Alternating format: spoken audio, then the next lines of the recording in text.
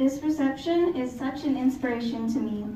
The events that I have been blessed to be a part of happened as part of life unfolding and opportunities that have presented themselves. This honor has made me reflect on God's direction for my life and how I can use who I am to help others and to make Maryland, or wherever I am, a better place. I never realized how passionate I am. I wish all of my Leo Club and family could be recognized also. This evening teaches me to always go the extra mile, literally, and that if I believe it, I can achieve it. Thank you, too, for making community service and acting on concern for others such a priority. Service to others is the key to our future. This evening has turned that key to an on position. Thank you. I hope you all are doing well tonight. I don't know, I'm almost speechless. I just feel so honored even to be nominated for this award, and I would like to thank the co-chair commission of the Anne Arundel County Commission for Women, Angie Rodriguez, for nominating me. She served as an inspiration to me as I continue to pursue political endeavors within the state. But going on from that, I have to thank, of course, my father and my brother who are here tonight, and most importantly, my mother.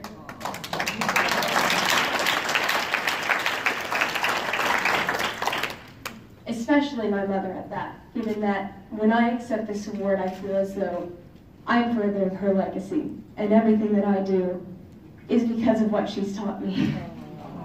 And she is one of the most kindest people I've ever met. And so, oh my gosh, so silly.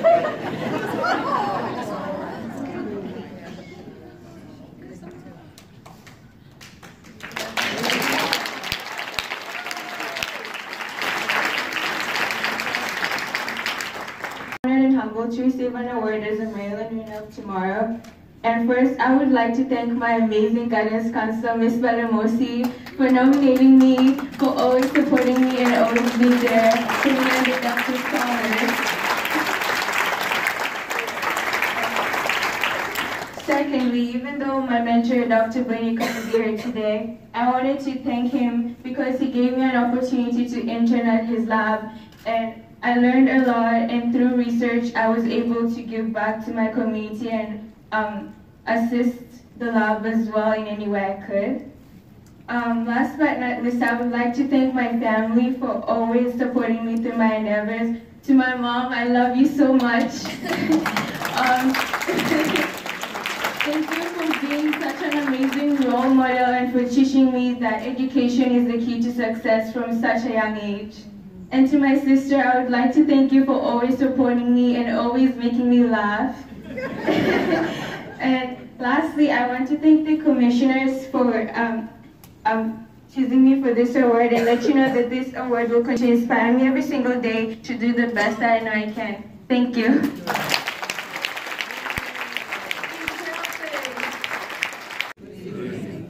First, I want to give honor to God. And I want to thank him, first of all, for everything. Because without him, without faith in him, many times we don't have the courage, nor do we want to put forth the effort to do what is innately within us. So that's the first person I want to thank. Secondly, I want to thank the Commission for Women, who recognize leadership and to recognize the things that we are doing every day. Sometimes not for any recognition, but we're doing it because we are mothers, we are comforters, we are teachers, we are fathers sometimes, because we wear many hats, and we do it with pride, with little complaint. So I want to thank every one of you for selecting me, the selection committee, the chair, and I interacted with Mrs. Judith Vaughn Franklin. Just a wonderful, wonderful, nice, caring. Sometimes the person you interact with are the windows to the soul of your organization. So you got to be careful who answers your phone. As I used to say to my secretaries at Hattie N's place, answer the phone with sunshine. That may be our next $100,000. So thank them before they say hello. It's your smile in your voice. I want to thank next Dr. Valencia Campbell and the Prince George's Drug Policy Coalition for selecting me. Now, Dr. Campbell met me at a book signing, Dr. Campbell, and she saw something in me. And when she told me she was going to select me for this, I said, for what? You never know who knows you, who's watching what you do. And that coalition, I never met many of those people. Thank you so much, Dr. Campbell, and all of your coalition for nominating me, sight unseen, and looking at the work that you do. So that is a blessing, and I thank you so very much.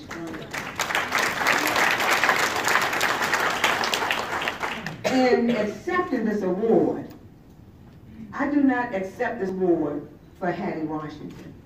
I accept this award on behalf of my village of supporters who have helped me to raise those fine young men at Hattie's place. Over 20 years, actually 25 years, that I started in my home as a foster parent. And Aunt Hattie's place been open 20 years. And we have raised over 100 young men who have gone on from their special education, behavior problems, on medication, to straight A students graduating from Coppin State University. Hello for Coppin State University.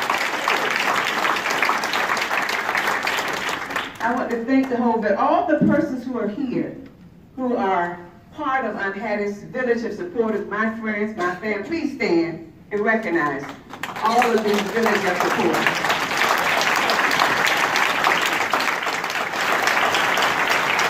Thank you so very much for what you do every day and all of the different organizations that they represent. My church, first of all, my pastor, Dr. Hayward A. Robinson, and our First Lady. Would you please stand, Dr. Robinson?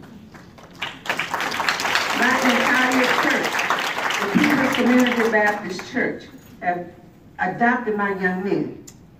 And they see them, they don't just talk the talk, but they walk the walk. All of the different organizations, the National Council for Negro Women, I see those persons are here. We have the American Mothers International, see some of those persons are here. My Leadership Maryland, Leadership Montgomery, Coppin State University, all of the different organizations are part of my village. But first I want to recognize my daughter, my two daughters, Dr. Sherelle Washington Thomas, who's in Florida, couldn't be here, and my baby girl, Cheryl Washington. Please stand, Cheryl. Cheryl's an attorney, and she was the first executive director of Aunt Hattie's place. Stopped practicing law, but she really didn't, because you need the law to understand the COMA regulations. And was executive director at minimum wage for 6 years. And she said, Mom, this is what the law put on my heart to do. I said, but I can't pay you what you went to law school for. She said, well, this is what the law put on my heart to do. Thought she was going to do it for 2 months, then 2 years and 6 years. And now she's worked for the East Baltimore Development Corporation as the, as Dr. Burnett used to say, some big.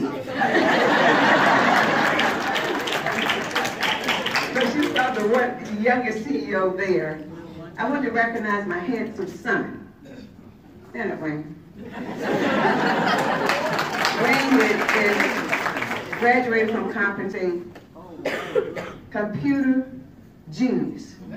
He's so good he can work my computer from his office. And I can see the little needle movies and I got you. I got you on Team View. I said, what's that? He's getting ready to go out to Boston. His job's going to send him to Boston. He just came from San Francisco. Just a fine young man, and is a role model and comes back to mentor the other young men and say, if I did it, I was a foster kid, if I can do it, then you can do it as well. And so he gives them all the courage. So let's give him a hand to keep on.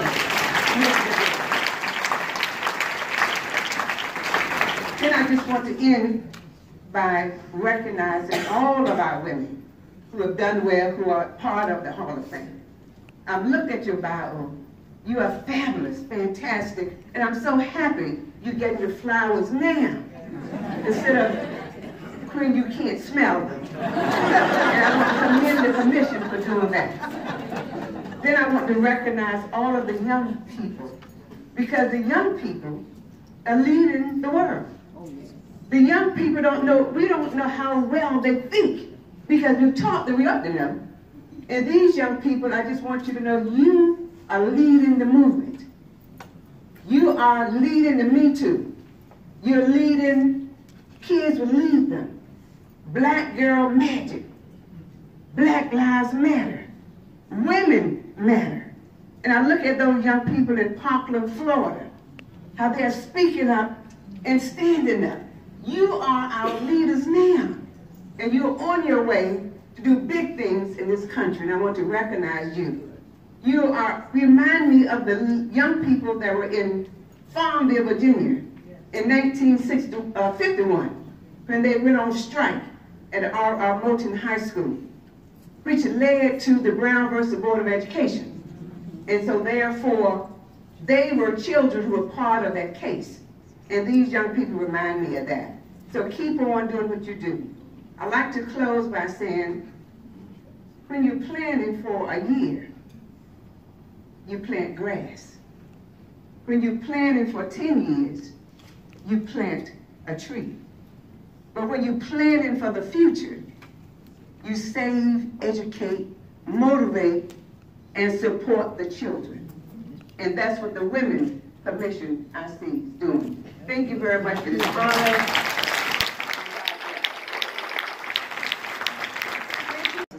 With PositivelyGospel.com, and I'm here at the 2018 Maryland Women's Hall of Fame induction ceremony. And right now I'm here with Dr. Valencia Campbell. How are you today, Dr. Valencia? I am fine, and it's so great to see you again. It's wonderful to see you too, and I understand that you played a very big part in what happened here today, that you nominated one of the honorees. Why don't you tell me a little bit about that? Yes, I had the opportunity to nominate Dr. Hattie for the Maryland Women's Hall of Fame, mainly because I was so impressed with all of the things that she's been doing. Not just the academic work that she's done, but her role as a founder of Annapolis Place.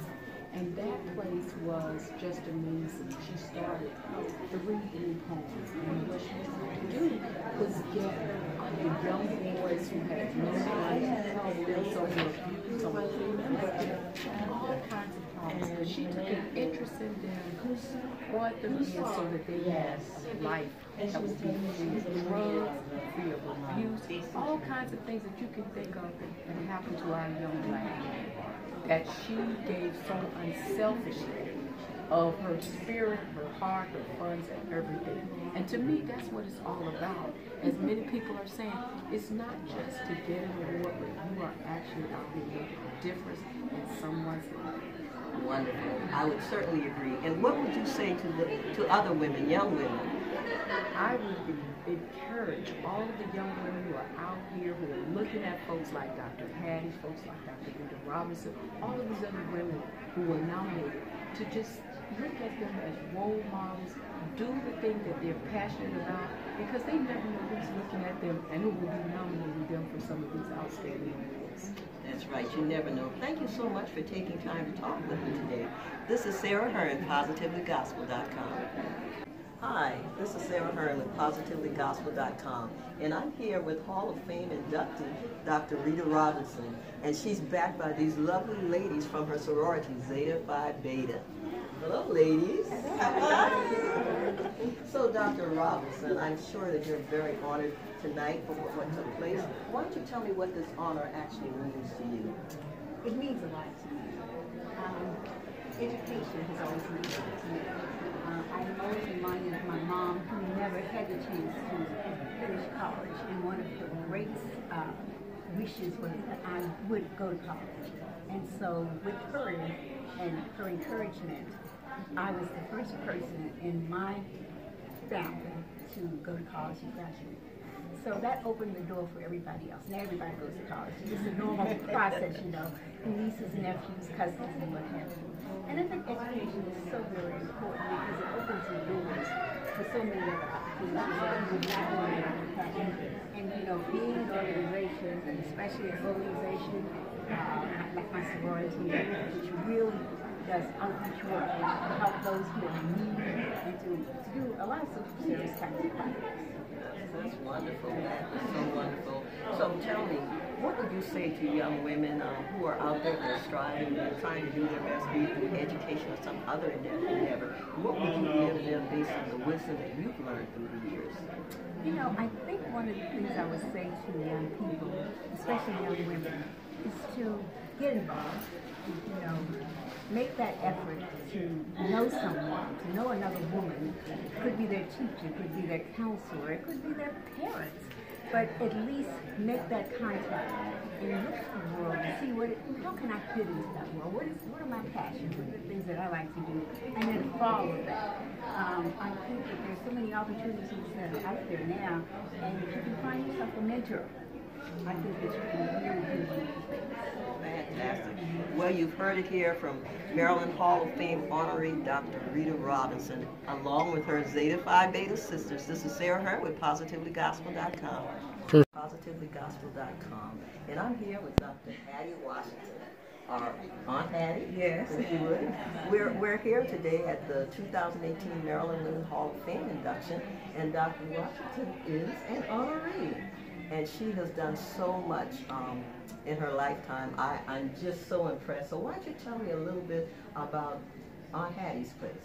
Well, Aunt Hattie's place is a home for foster boys, and we started in 1997 to keep foster boys. I first started in my home as a foster parent, and then when I found out the kids had behavior, learning problems, they needed counseling and other types of things, and I decided to open a home for foster boys, have 24/7 supervision, then we could provide the counseling and the other activities for the boys.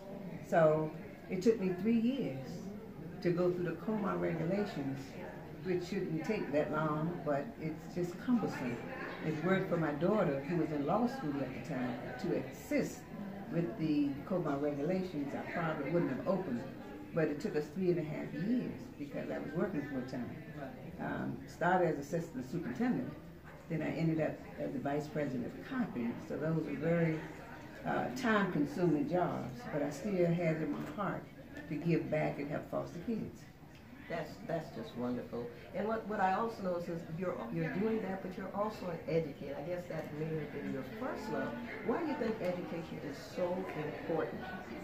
Well, I'm glad you asked, because I started in a 2-room schoolhouse in Virginia. Tell me a little bit about that. And the 2-room schoolhouse in Green Bay, Virginia, which was Prince Edward County, ended up closing in 1959 because of the Brown versus Board of Education and Virginia's resistance to integrating the schools. So rather than to integrate the schools after the Brown versus Board of Education was passed, they resisted, so therefore my school caught up into that, so it was closed in 1959, and I was 11 years old and in the 5th grade. And I was sent away from home to live with strangers in Norfolk in order to finish my education. So really, I became a foster kid. It wasn't, at that time, you didn't have to go through the foster care system. Somebody just kept you. And so, but I was basically a foster kid. And so I had an affinity in my heart for foster kids, and when I became assistant superintendent of schools for Baltimore City and saw kids on the corner in the middle of the day, and being from the country in the old school where everybody talked to everybody, I just stopped the car one day and said, "Excuse me, why are you out of school?" They said, "Who are you?" I said, "I'm the assistant superintendent, and you stand on my streets in the middle of the day. So I'm going to ask you again, why aren't you in school?" They said, "We're foster kids, and we don't have a home, so we don't have an address. So therefore, we don't know what school we're supposed to go to." So I took them in my car, took them back to the office, and called social service, and I ended up taking them home for one night, I thought, while they found them home. And then one night it came 1 week, and 1 month, and 1 year. And then I decided to open up a group home. So that's why I had an affinity for foster kids, because I was somewhat of a foster kid myself. Well, you know what I'm hearing in your story, because you said that this happened from that two-room schoolhouse, and that there was a resistance to integration. And I think about the fact that, nevertheless, you persisted. You continued in your education, and you not only continued in your education, but you spun that into helping others. So you kind of created a spider web, if you will, to draw others in. So with your work at Coppin, which is an HBCU, what role do you see the HBCUs continuing to fulfill for African Americans? Well, after I left the two-room schoolhouse, and my teacher, Ms. Brown, had first grade to fourth grade in the same classroom. And she used the fourth graders to teach the second graders and third graders to teach the first graders. And I was used quite a bit to teach, even teach some of the higher fifth grade. And so I felt like a teacher. She kept telling me, you're a great teacher, you're a born teacher. So she's the one that motivated me in that two-room schoolhouse to be a teacher. And so that carried me through, became a teacher, went to Norfolk State. First one in my school, my home, my family ever gone to college. Didn't know you had to apply, and you had to read my book, because I talk about it in my book, Driven to Succeed, an inspirational memoir of lessons learned through faith, family, and favor. And I talk about my story, because many of my lessons were learned after the fact. Because when I'm going through it, when my father sent me away from home, I was hurt. It's like, well, why are you sending me out of town to stay with strangers? But my father saw that education was going to be my key. If I stayed around Farmville, Virginia, or Meharron, he knew the school was going to be closed for more than 1 year. So he thought he's just going to get the ball rolling and send me away from school. I was hurt at first, devastated, traumatized. But then later on, I learned so many lessons, and people came into my life that I saw God give me people in my life who were my mentor mothers and fathers. And so teaching, once I taught special ed kids for years, and I knew I could reach special education kids, my college convinced me to come to Norfolk State to teach teachers. First I said, no, I want to teach my own kids. They convinced me that if you teach one teacher, look how many kids you can impact by teaching the teachers. So that's what I decided to do. So I taught at Norfolk State. Then I went overseas, because at that time my husband's in the military. Then I came back, worked at Maryland State Department for 8 years, supervising superintendents, and then became the assistant superintendent of Baltimore City, teaching principals how to teach teachers. And then came to Compton as the first female vice president. And then I was always a professor even when I was a vice president. I wanted to teach teachers. And so all of that is like a full circle, trying to reach more kids. And with the Hattie's place, it's like the missing piece was the home. So if I could teach my teachers, and they're great teachers, but you got kids coming from all kinds of homes. So if I could keep some kids in a home, send them to my schools that I got teachers, then send them to Coppin State, it's like a cyclical, where you got the full circle. And so that was my aim, to teach my boys in my boys' home, go to my schools, and then come to Coppin. And therefore, I had my hands on them all through there. So that's the whole mission. Wow. That's amazing. I hear a lot in your story. I also hear you talking about your dad, and it sounds like, even though, like you said, it was a hurtful time, the lessons that he poured into you basically you've repurposed and recycled them, and now you're pouring back into others. So as an educator who's so interested in working and is working with those who have special needs, is there any advice you would give to parents of children who do have special needs? Because of course sometimes there are some difficulties, there's challenges, there's frustrations. What would you share with them? First of all, you got to find out if they are truly special education. I found out that 80% of my students I've taught over the years were not special education. There may have been behavior problems, but it was learned behavior. And many of the kids who are on medication don't really need to be on medication unless they have a neurological imbalance, and some kids do, and they do need medication. But the large majority of my boys had learned behavior, which meant that you can unlearn it. And with the right reinforcement, the high expectation, and my strategies work. So I use the same strategy I use for my two daughters. One's an attorney and one's a physician. So it's love, consistency, high expectation. And I have to first tell my parents, find out if they are truly special ed. What does special ed mean? Behavior problems? Well, okay, if they're not sick, we can unlearn this behavior problem, and I show parents how to do that. I use behavior modification, and etc. So I work with parents, have them to identify, and help the teacher to identify the positive. Every child has gifts, even if you are special ed. So look at the gifts first, and use your gifts to ameliorate some of the weak areas. And so I just have to teach them how to tell if the kids are truly special ed and what does special ed mean. That's quite a nugget that you've dropped. Unlearn the behavior. We're going to shift gears as we come to an end because you sort of mentioned it earlier, but Dr. Washington is also an author. She's also an author. She's written several books. So why don't you just briefly sum up some of the work that you've done in your books? Well, the first book is Driven to Succeed, and that book basically talks about my life journey, whereby I go from a two-room schoolhouse now to the Hall of Fame.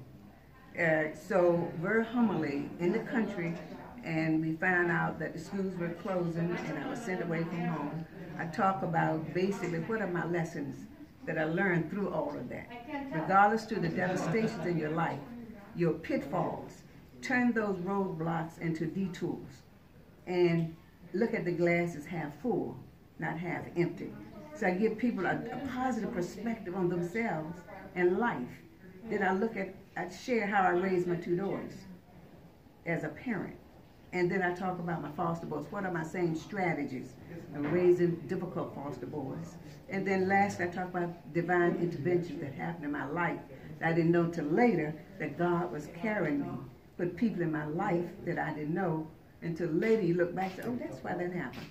So the book pulls it all together and for inspiration of peace. I had a lady who said, I don't like reading. She said, I haven't read a book in 20 years. She said, but I read your book 3 times. So I said, that is testament to how inspired the book is.